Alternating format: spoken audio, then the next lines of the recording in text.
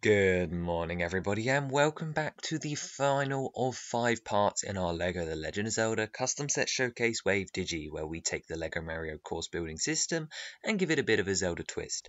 Today we're looking at Z0035 with 587 pieces. This is the largest expansion set in the wave, titled Ganon Castle Boss Battle. Now, it may look a bit interesting from this angle, but I assure you there's a lot of interesting features that necessitate this big grey platform and lack of decoration, so let's get straight into it and take a look at that box art.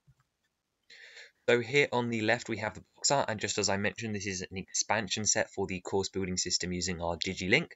And if you don't understand what this is based off of, I suggest you watch my Adventures with Digi-link starter course video, which explains this whole concept and premise.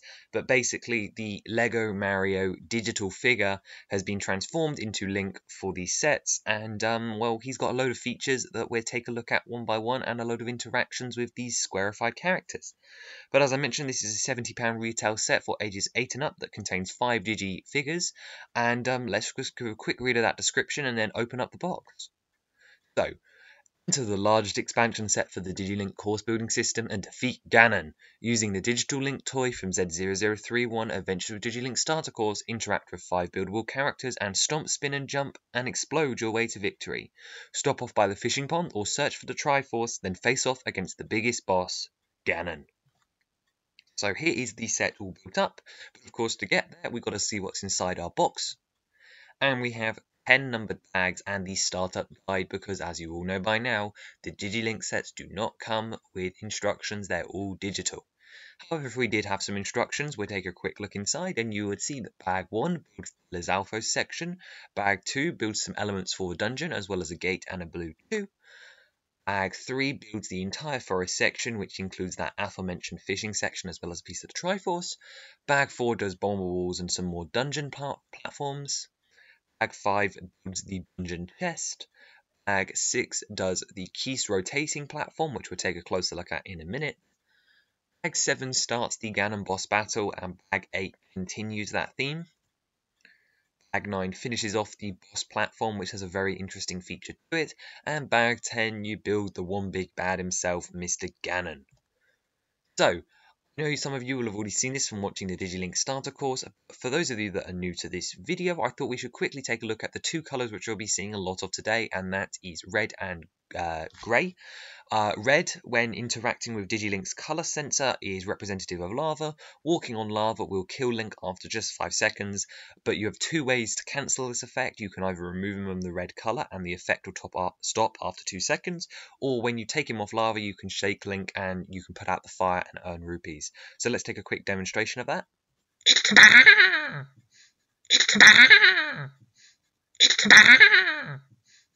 Whoa!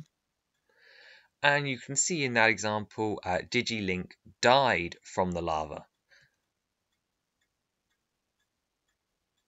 There, we shook him and we earned some rupees and he came back to normal.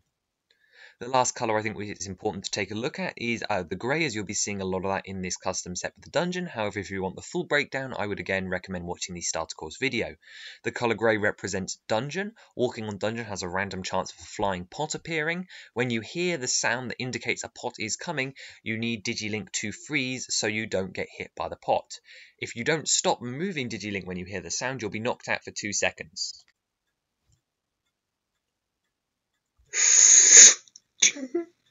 So in that scenario, Digi-link survived because when he heard the pot sound, he stopped moving. But in this scenario, we'll see him get hit by the pot because he doesn't stop. And you can see he's knocked out for 2 seconds now. Anyway, none of you were here for that. Let's get in and take a look at the set. So the first thing you'll notice here that there's actually quite a lot included here, and the 587 pieces really do stretch quite a way. You can see that we have a couple of spare platforms to help connect all the little like play features that we'll take a look at in a minute. We've also got some decoration elements like a tree, some flowers and some stone brickwork to make the dungeon look more interesting, as well as some joining platforms because you've obviously got to join this rearrangeable course building system together. And here are all those big elements which are the play features which are connecting together with the extras. There's a couple to take a look at, so we'll go through them one by one now. Let's start with the chew. So we have the little Chew enemy over on the left, which is built in a very similar way to my Chews from the main custom set showcase, although following the Lego Mario trend, this one is a lot more square. The first thing, of course, we have to do before we can scan him is knock him over. And once you've done that, you can see that his barcode is available on his back, and he has 1 health point, so let's watch Digi-link kill him. And you can see that you get 5 rupees from squashing the Chew, and if you could hear very closely there was a disgusting little sound effect to represent the gelatinous blob getting it. It is the rest of the forest section, which is the sort of outside of dungeon section for this course, and we've got a couple of little highlighting points here, one of which is the fishing pond, which is another 5 rupee reward, but you could also, just like the Mario's House and Yoshi set, just leave Link here and he could fish just whenever he likes. So this is sort of the Zelda equivalent of the hammock, so let's watch that interaction.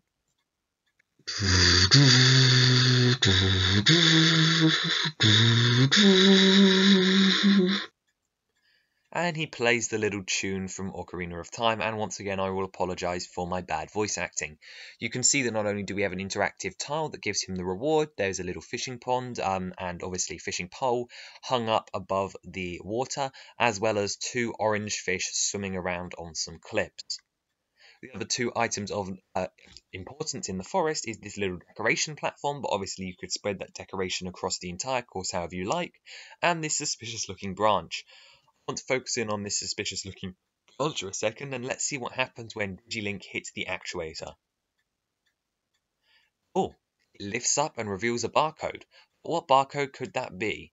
May it be a Sacred Force of Golden Energy? I think we found our first piece of the Triforce.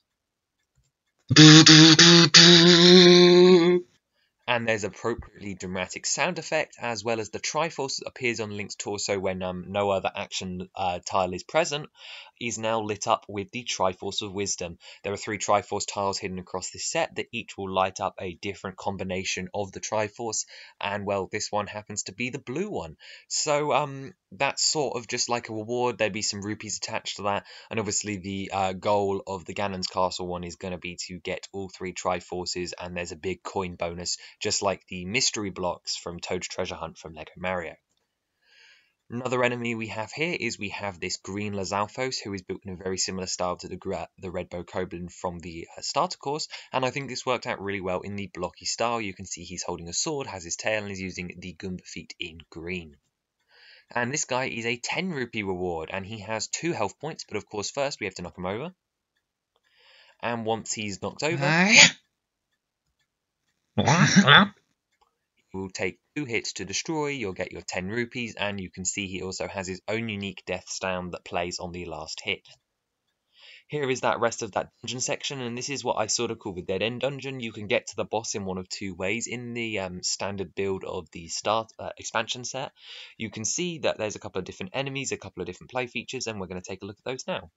So here we have this gate build, and you can notice very clearly that it is on hinges. Instead of pushing through the gates, we're going to knock this entire gate down. There's also some nice small details like the pointy pieces on the top, and then obviously the gates that fall over. But of course the main feature here is with Digi-link. And you can see that if he puts his weight on that front side of the gate is going to fall over. The reason he played a sound there is because we used a hard hit to get it done, so he hit really hard. And then you can see a barcode around the back, so let's see what happens when we scan that. It plays the little secret jingle from the Zelda series, and he is rewarded with some more rupees. Next up, we're going to take a look at the keys. The keys both have an action tile on the back and are built in very similar ways to the swoops from the Lego Mario King's Boo's Haunted Yard and Character Pack Season 3. However, I think this works perfectly representing the Breath of the Wild keys in a square format. You get 2 in this set, and they go on a rotating platform, which we'll see now. When attached to this little dungeon build, it's a very simplistic build using one of the scaffolding pieces and a turning Technic rod, and what we can do is we can hit Digi-link to turn them around and then scan each of them an unlimited amount of time to make the key spin.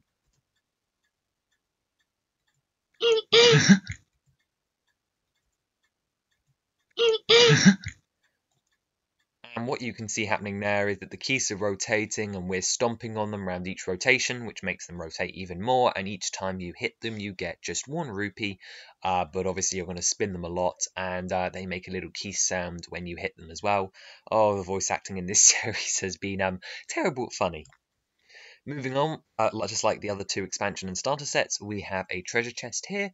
Here you can see that just like the others, it has the actuation lever, which, as I mentioned, is for this series. There is a treasure hut in every set, but it's based off the one from the Toad's Treasure Tracker.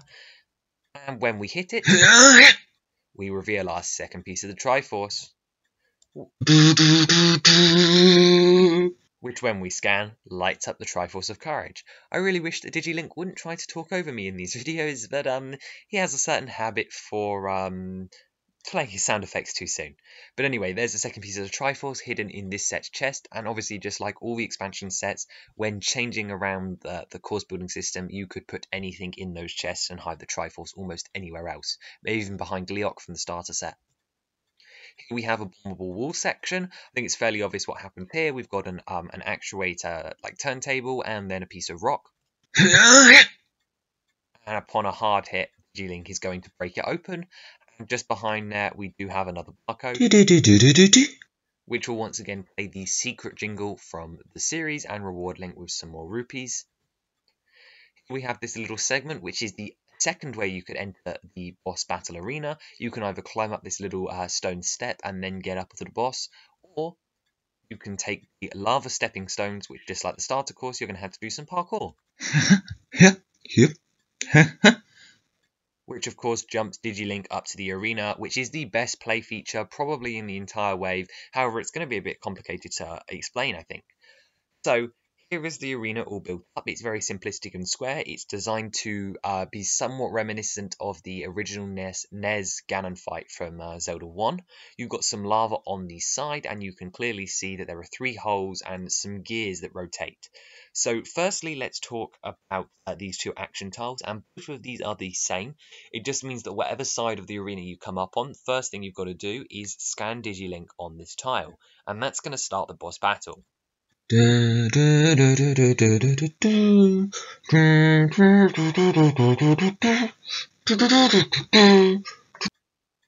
that's the music that will play during this boss battle encounter. Once Digi-link's been scanned on that tile, you can remove him and place him in one of these 3 locations. Either here on the left, where there's a hole with some tiles beneath it, here in the middle, or here in the right. Now, the purpose of this is that you're going to have to move Digi-link between these 3 spots while turning the gears, which you can see down in the bottom right of your screen. I've enlarged the image. And the point of this boss battle is you've got to put Digi-link on these 3 tiles one at a time so that you can get the 3 greens. So entering the boss battle tile sort of enters a sub mode of the game. You still got your 60 seconds, but it's sort of like you don't need barcodes. You just need to find the color green 3 times, and it has to be from the 3 different holes because they've all got barcodes on them. So what's the challenge here? Well, obviously, there is only 1 green per spinning disc underneath the floor, meaning that you'll have to move Digi-link to the 3 different cogs because they're all on, the 1 green is on the different ones. And also, the greens never show up at the same time, so you can't just turn the gear and align it and then just immediately go bomb, bomb, bomb and finish the boss. But of course, there's still no interaction with Mr. Ganon here. Now, the tricky part is that this center platform, which has the 2x10 dark grey plate on it, or should I say 2x8, is where we put Ganon. And when Ganon's on there, he's going to spin much faster than the colour wheels underneath Digi-link's feet, which means that you've got to dodge Ganon as he spins around.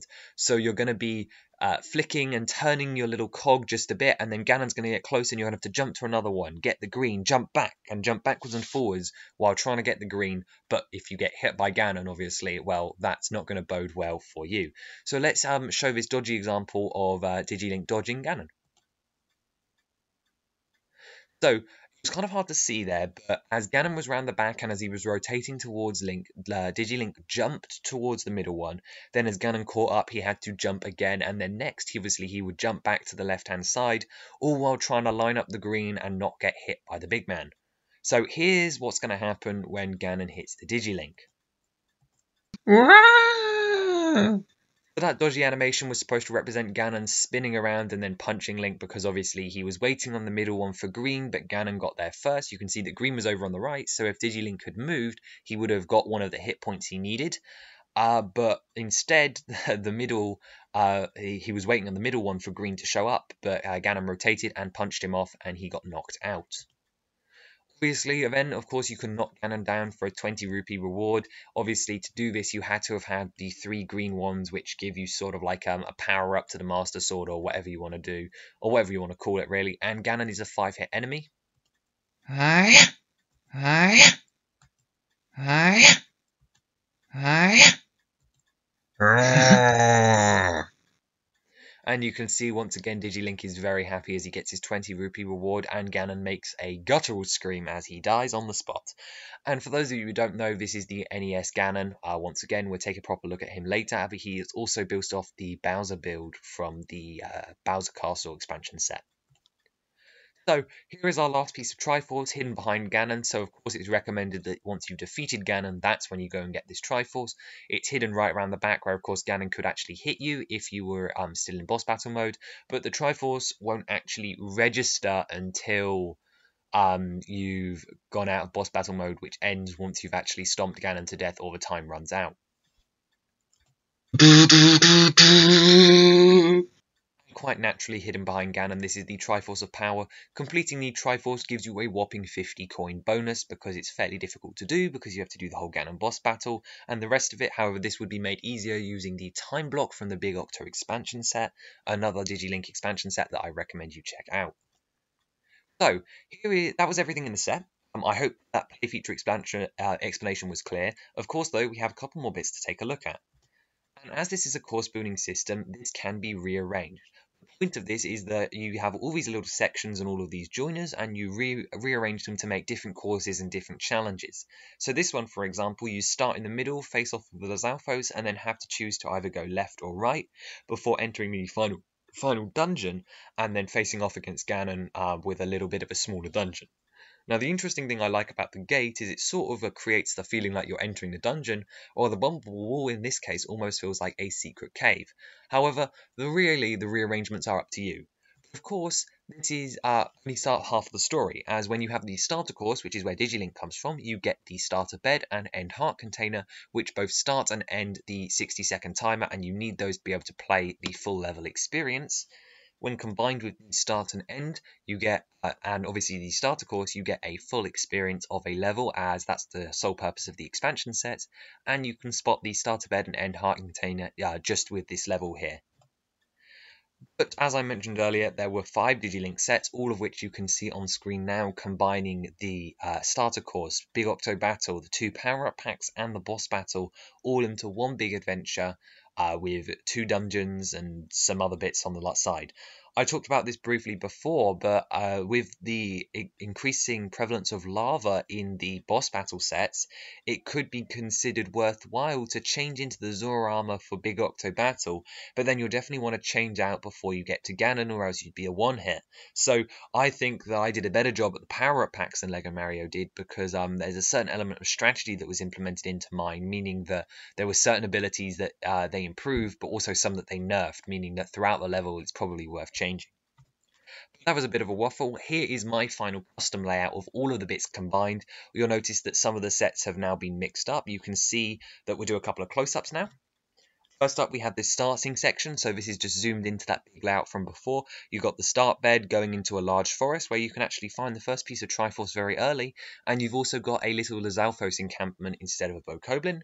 You then go through a gate into the first dungeon, which includes the little key segment, the build from the Champion Tunic Link power-up pack, and the fight with Gleeok, which results in a chest which should give you extra time. You can then progress through another section of forest, which leads down to a small beach, which takes you out to sea using the Zora Link platforms, where you can fight the Bokoblin, Big Octo, go for a ride on the King of Red Lions, and right out on the far distant island, there is another treasure chest, which contains, well, a piece of the Triforce once again. Then off in the distance, you can see you have to cross the lake. There's the fishing pond and the chew, which you can knock over before reaching the Bumble Wall, which hides the final dungeon.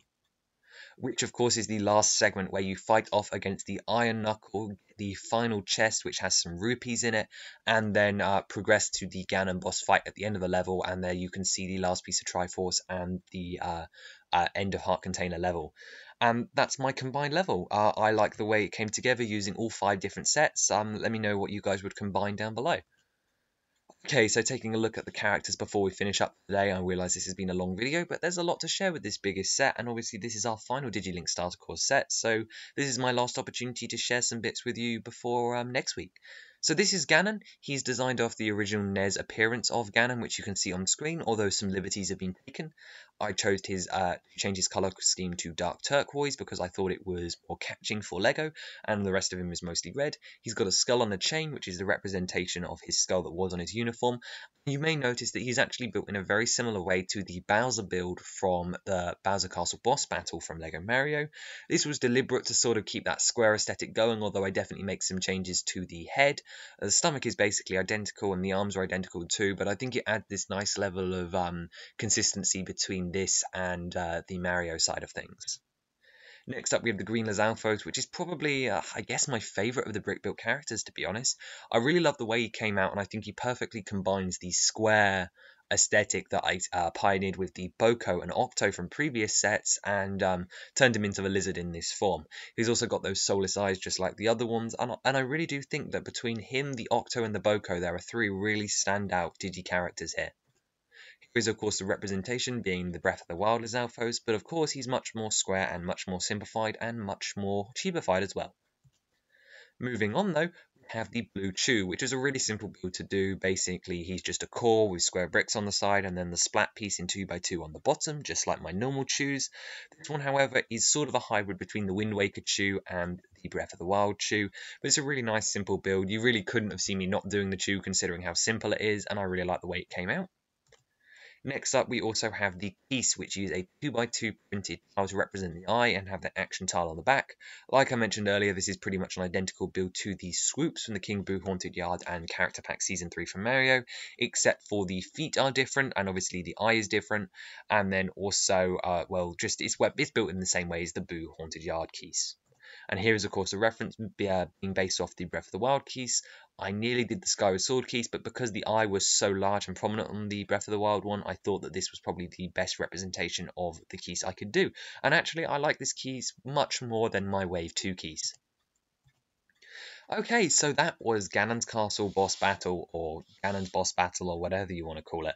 And this was an expansion set, and I really like how this came out. And once again, I think the box art is substantially better than a lot of my box art. I really like the encounter with Ganon, if a little confusing, and the Lizalfos in Keys in particular stands out. Honestly, if I was going to change some things, I'd probably add some more to the forest, maybe a fairy fountain or something, but there's always the remastered series. Overall, I'm really proud of this one, so let me know what your guys' favourite play feature, favourite character, from all across the Digi-link realm, as well as what you thought of the final climactic battle with Ganon. I really wanted to do something special considering how amazing the Bowser Castle boss battle was. But no, I just want to hear all the feedback really down below, and I really hope you guys enjoyed it. But of course, this marks the end of our journey. We had a starter course, 2 power-up packs and 2 expansion sets, all of which you can see on screen, and we have a full playlist available to you to watch whenever you feel like to see all 5 together. However, that does not quite mark the end of our Digi-link journey. I had one last special fan request video, and considering the release of Lego Luigi in just a couple of weeks' time, I think it's more than fitting to put this one in at the end of the showcase. So tune in next week for Link's version of Luigi, and I think you'll be interested to see what I do with her. And it won't be a long one, but I thought it'd be worth showing you all the same. And then, of course, we're not too far along from starting Wave 3 of the custom set showcase, and I think that will be a real treat. It's one of my favourite waves, looking at the finished box art. I'm just getting prepped to edit those, and you'll be seeing those very shortly. I'm going to do a drawing tutorial as well, and I realise I'm waffling now. On screen now, you're going to see a couple of extra images for the Digi-link sets. Here are all the Digi-link variants that I drew for all 5 of these sets, and while it may just look like I changed their tummies and eyes, trust me, this was much more painful and took a longer time than you would ever think to imagine. And what a fun ride. You know, it's not a serious line of sets. It's not like my other custom set showcase, and I realise that a lot of people probably don't care and just think he looks creepy. Oh, but what a fun ride. I really hope you guys have enjoyed this one. And that will be me signing off on The Legend of Zelda Wave Digi. Goodbye, and thank you for watching.